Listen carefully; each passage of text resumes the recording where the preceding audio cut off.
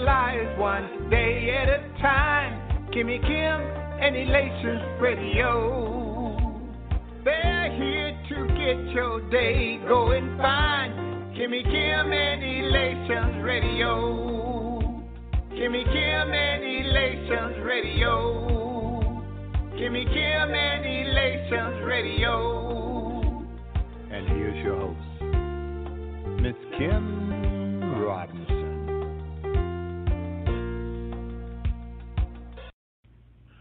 This is Gary Hines of the Grammy Award-winning Sounds of Blackness, sending a big shout-out to Queen Kimmy and Elation Radio.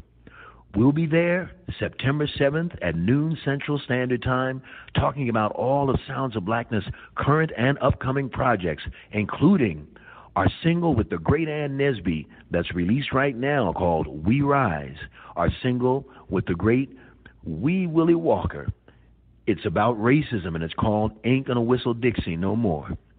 We have a single with the great Grammy Award-winning jazz guitarist Norman Brown, Man in the Mirror, featuring Sounds of Blackness. And we've got an upcoming release with Trinity Church out of Chicago, Unashamedly Black will be the new anthem. Sounds of Blackness will also be releasing a single called Humanity and performing the 40th anniversary of our unique one and only The Night Before Christmas. Get in touch with us at soundsofblackness.org, our website, or Facebook, Twitter, Instagram, or LinkedIn. But we'll look for you September 7th, noon Central Time, with the one and only Queen Kimmy on Elation Radio.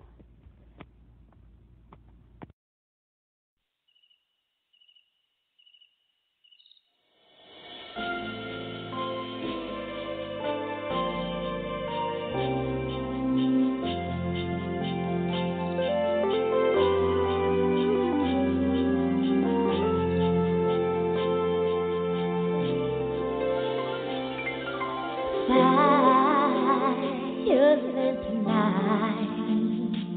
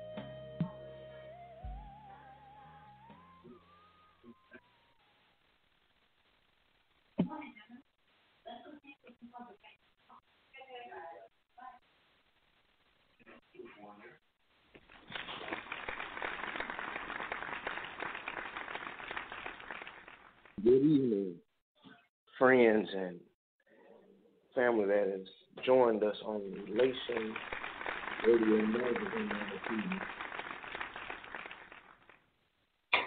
This is truly the day that the Lord has made, and I'm grateful to be one in the number one more time, as my grandmother used to say.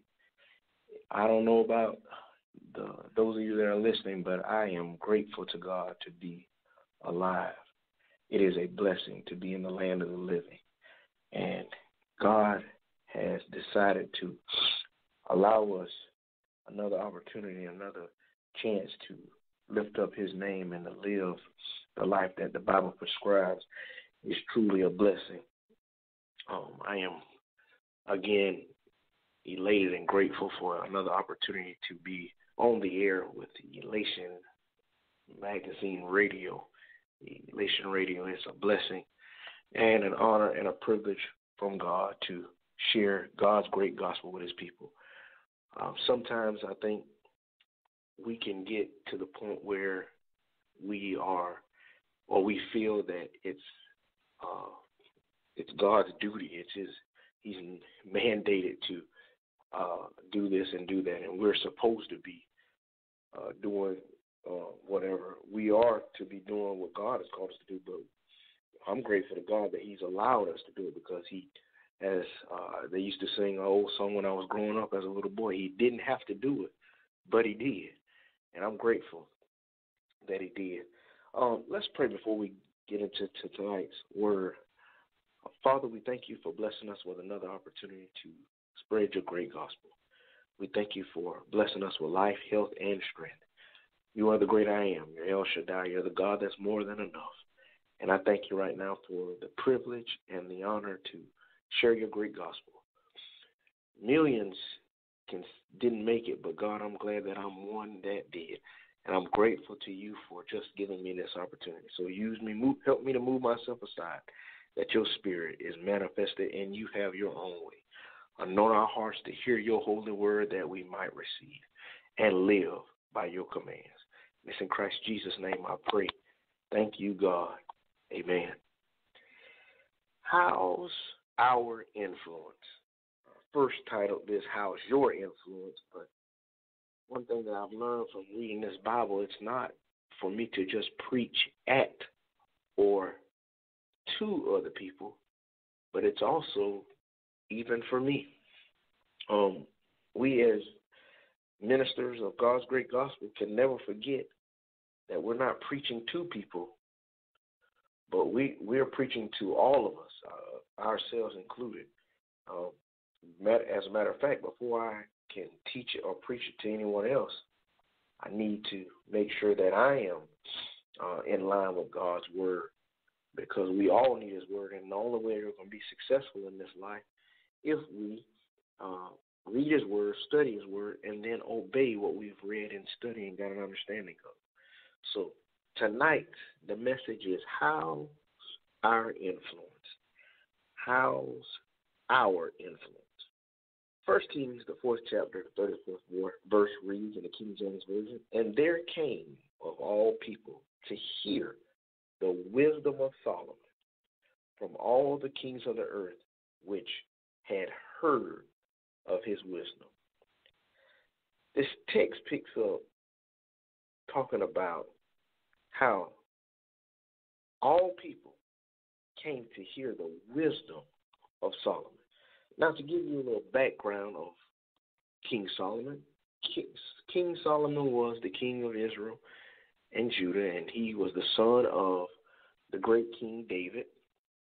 Solomon is known as the richest and wisest king that there ever was.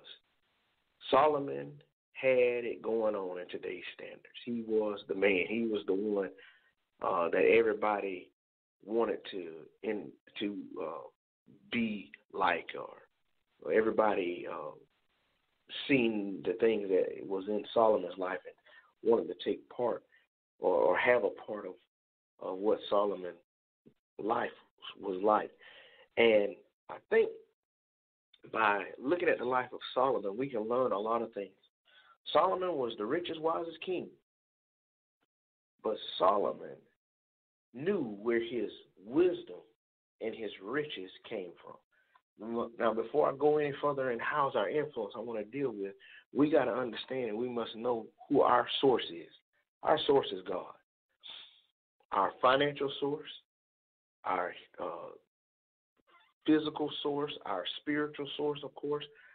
Whatever we need or desire, it's got to come from God. If it's going to be done, it's going to be because of God. If we need healing in our body, it's going to be done from God. He might use a doctor. He might use medicine. He might just use his servant to lay hands or a prayer to be prayed. But however, it's still going to come from God. He might use a job, to channel our income to help us make a living. But it's our finances are still coming from God. He is our ultimate source. I'm reminded of a song that Evelyn Tarantino G sung, and it said, "Everything that happened to me that was good, God did it." In that song, they were acknowledging that everything that's good and perfect comes from our Father, as James says in his book. But tonight, how is our influence? How's our influence? A lot of people heard of the influence that Solomon, or the wisdom that Solomon had. Solomon, as I forestated, was the richest, wisest king. So when you are that powerful, you attract a lot of people. That's why it behooves us, because of our Christianity and the spirit that dwells in us, it attracts others. Sometimes it attracts, we're doing good, but it might attract the wrong people, because everybody that wants to link up with you is not wanting to link up with you because of the God in you. Sometimes people want to link up with you because of what they can get from you or what they can try to be to you. And that's why it's important that we pray and ask God before any move we make, should I be associated with this person? Is this the route that you would have me to take? Should I link up with this person? Proverbs 3:5 says, "Trust in the Lord with all thine heart. Lean not to thy own understanding. In all thy ways acknowledge him, and he will direct our path." So just because you are a person of influence and you have influence, it behooves us to ask God, who are we to reach? Where do you want us to be? For how long do you want us to be? Just lead and guide us. It's just important to let God lead you. My dad used to sing a song when I was a little boy that made so much sense. It said, "Let Jesus lead you." And he's, as they said in the song also, he's a mighty good leader. And he'll lead us all the way. So it's just important to let God lead us. So all these people, they came to hear the wisdom of Solomon. Solomon's wisdom came from God because he asked for wisdom. And it also tells us in this, from the story of Solomon, that if we ask God, he will do it. We just have to have faith. We have to believe. It may not happen today. It may not happen tomorrow. It may not happen next week. It may be years down the line. But if we ask God and we have the faith, as Mark 11:24 tells us, whatsoever we desire, if we believe that we receive them when we pray, we shall have it. So it behooves us to do like Solomon did. He asked God for wisdom, and God gave him wisdom, and he gave him so much more, because he wasn't seeking money. He wasn't seeking fame. He wasn't seeking being a ladies' man. He wasn't seeking those things, but he wanted the wisdom of God. That's why Scripture tells us in Matthew 6:33, "But seek ye first the kingdom of heaven." Solomon is a prime example. The first thing he sought, he wanted wisdom from God. Fame is great. Notoriety is great. Being well known and loved by people is a great thing. But the greatest thing is that we can have is this, to follow Christ and his love on our life and to do his will. That's our first and foremost, should be our first and foremost aim in life. God, what would you have me to do? And follow out his plan. So there came people to hear the wisdom of Solomon that came from God, from all, even the kings of the earth, which had heard of his wisdom.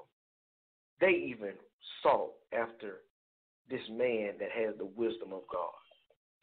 And it tells us that if we seek the things of God, people that we wouldn't even expect will seek after the God in us. They're not seeking after us. That's why we can't get it twisted and think because God blessed us with abilities that it's about us. No, it was God that gave us that ability. And he gave us that ability to be a blessing to someone else. He didn't bless me and call me to preach and teach his great gospel just for me to go around and preach and teach and feel good about people saying, oh, he can preach, he can do it, and he's talented. You know, that is good in his place, but he didn't call me for that. He called me to tell people about him. The late Bishop Nate Holcomb used to say all the time, it's all about him. And that's what we got to realize in this walk of life. When we're serving God to what God has called us to do, it's all about him. It's not about my name being in the lights. It's not about my name being plasterized everywhere. It's not about everybody knowing who I am, but do you know who Jesus is? Because when I can't be there, Jesus will be there. I can't heal your body, but Jesus can. I can't.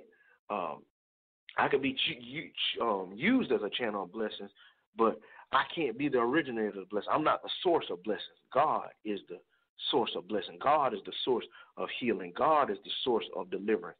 God is the source of giving us joy unspeakable and full of glory. So we must realize, like Solomon, our wisdom and everything that we need or whatever we may need, it all comes from God. He's our source.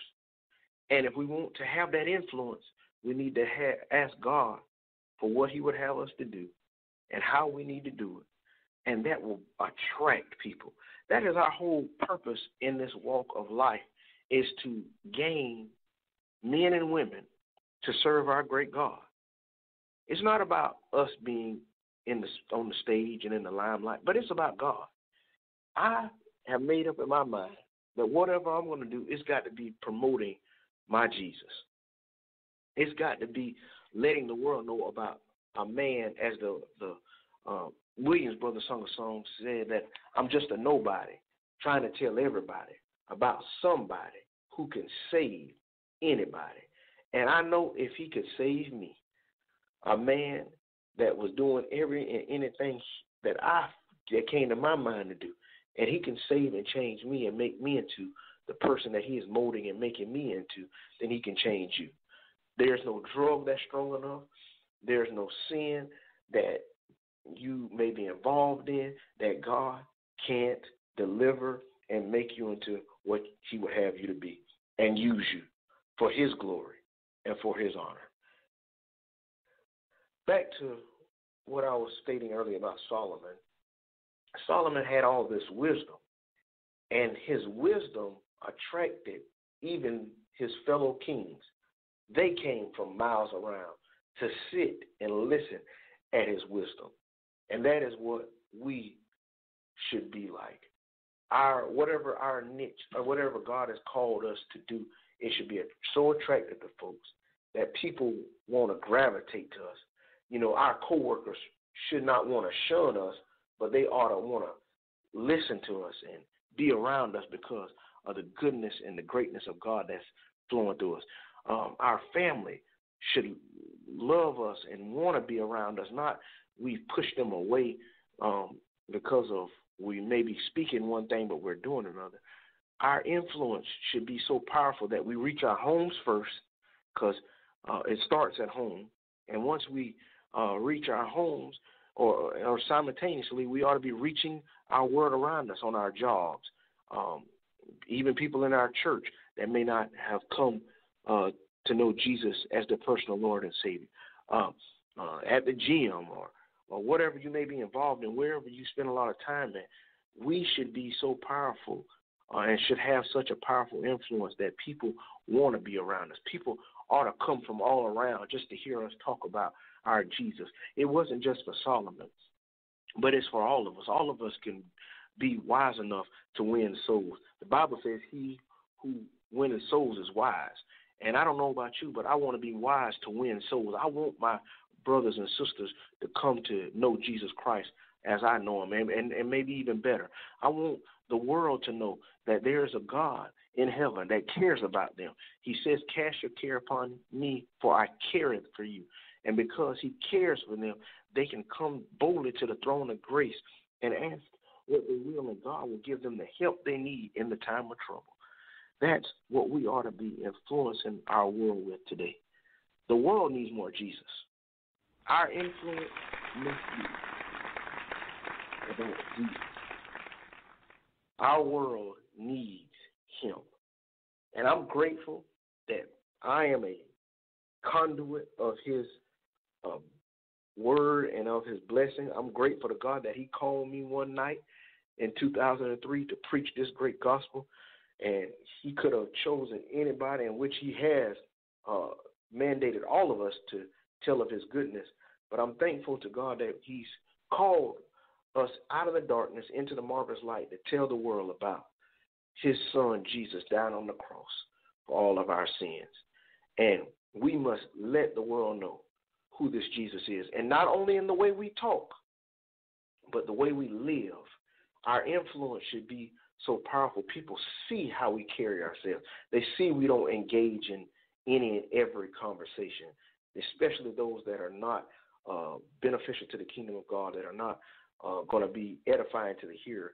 But the world ought to see how we carry ourselves, how we manage our money, how we manage our time, how we raise our children, what kind of spouse we are, what kind of Christian church member we are. The world needs to see our influence, and it should be in such a positive way, godly way, that they not only see our influence, but they turn their life to try to be what they see in us. We ought to have so much influence that the world looks at us and say, I want to be like them.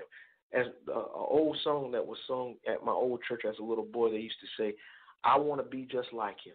I want to be just like him. And people of God, we are Jesus's on the earth, so to speak. We are his disciples. And the world, especially those that are lost, ought to be able to see the Jesus in us. And because they see the Jesus in us, they ought to be inquisitive. They ought to have some curiosity. And they want to connect with us and get to know this Jesus. And we ought to be able to lead them to Jesus by his word in Romans 10 and 9. And by leading them to Jesus, then they begin to grow after they're learning and they're studying his word and becoming what they ought to be. And that's how we got to make disciples, because that's what this world needs, more disciples of Jesus. We've got a lot of people following a lot of different things. But the main thing that we ought to be following, the main thing that we ought to be a part of, is focusing and serving our Jesus. The world needs the Jesus in us. As the scripture says, let your light so shine that men will see your good works and glorify God. Not say that I did so well, not say, oh, he's just good. No, I'm not good. Paul said it like this, no good thing dwelleth in me in this flesh. The good that I would do, I find myself not doing. And the evil that I said I wasn't going to do, I find myself doing, because there's a war in my body, my flesh against my spirit. But if you see me doing good, you know that God is working in me. And that's what we ought to be doing in this world. The world ought to see the God working in us. Reminded of another old song that says, something on the inside, which I know what that something is. That something is Jesus, working on the outside. Oh, what a change in my life. We know how we used to be. And if we're still that way, we know how we are. But we know that there can be a change from the Spirit of the living God that can make us into great people of God that can have influence. So tonight, how's your influence? Are you winning the lost, or are you shunning people away from God's grace and God's mercy that they could take advantage of? Are they seeing you and they don't want to serve the God that you serve? Or are they seeing you and saying there's something peculiar about them? I want to know more about them. What is this about this God that you serve that causes you to love your enemies? And Pray for them that despitefully use you, that helps you to give to those that are in need. Give of your service, give of your time, give of your money. What is it that makes you so different? It's the God. That's what we ought to be. His love. His love. Jesus.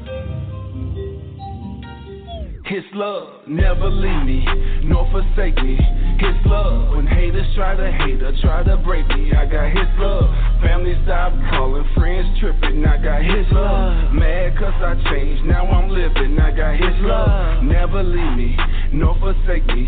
His love, when haters try to hate or try to break me, I got his love. Family stop calling, friends tripping, I got his love. Mad cause I changed, now I'm living, I got his love. Okay, I rise. His glory on my mind. I hustle overtime, checking reservation, destination on my mind. Looking in the mirror, yes, his image fit me fine. You eat in moderation, I prefer the buffet line. Attracted to his light, guess I'm bugging, hope he's smiling.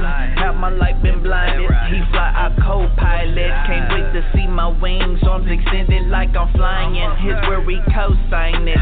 Everything my father did not worthy, but I thank him for his grace. He hold me like a brace, I'm on forever fate. Sharp accelerate, let haters say we breaking ground right here. Watch me demonstrate. His love is not a fling, a command you should incorporate. Never leave me, nor forsake me.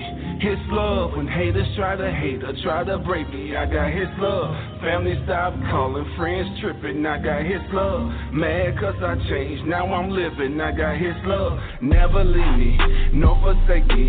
His love, when haters try to hate or try to break me, I got his love. Family stop calling, friends tripping, I got his love. Mad cause I changed, now I'm living, I got his love. Hey, go ahead, keep hating on me. I got his blood all on me. Jesus the one and only. With him I'm never lonely. We beating all opponents. You foolish if you want it. My life, my father own it. To me, he only loaned it. I got his love all in my life. I never have to fight. I see it in my fam. I see it in my wife. I feel it in my toes. I feel it in my highs. I feel it in my lows. This beat is froze. God squad, bruh, you know I flow so cold. There it go. Holy Spirit all around like merry-go. Am I blessed? Look you in the face and I say very, bro. Yeah, I know. Scriptures on deck and I'ma let him go. God is love. Psalms chapter 54 and verse 4. Whoa. Never leave me, nor forsake me. His love, when haters try to hate or try to break me, I got his love. Family stop calling, friends tripping, I got his love. Mad cause I changed, now I'm living, I got his love. Never leave me, nor forsake me.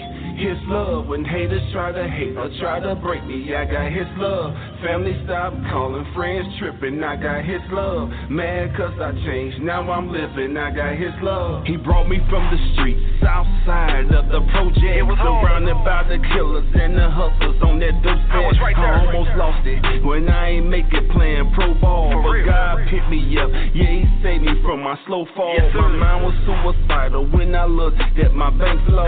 Child support snatched it, it was blanket red zero. I started thinking, jumping in that Mississippi. God helped me close, that's when this love finally hit me. Fast forward to the summer of 13, that's when I got serious and this word had me hungry. I switched to a warrior, similar to KD. His love made this song cry, similar to Jay-Z. Never leave me, nor forsake me. His love, when haters try to hate or try to break me, I got his love. Family stop calling, friends tripping, I got his love. Mad cause I changed, now I'm living, I got his love. Never leave me, nor forsake me.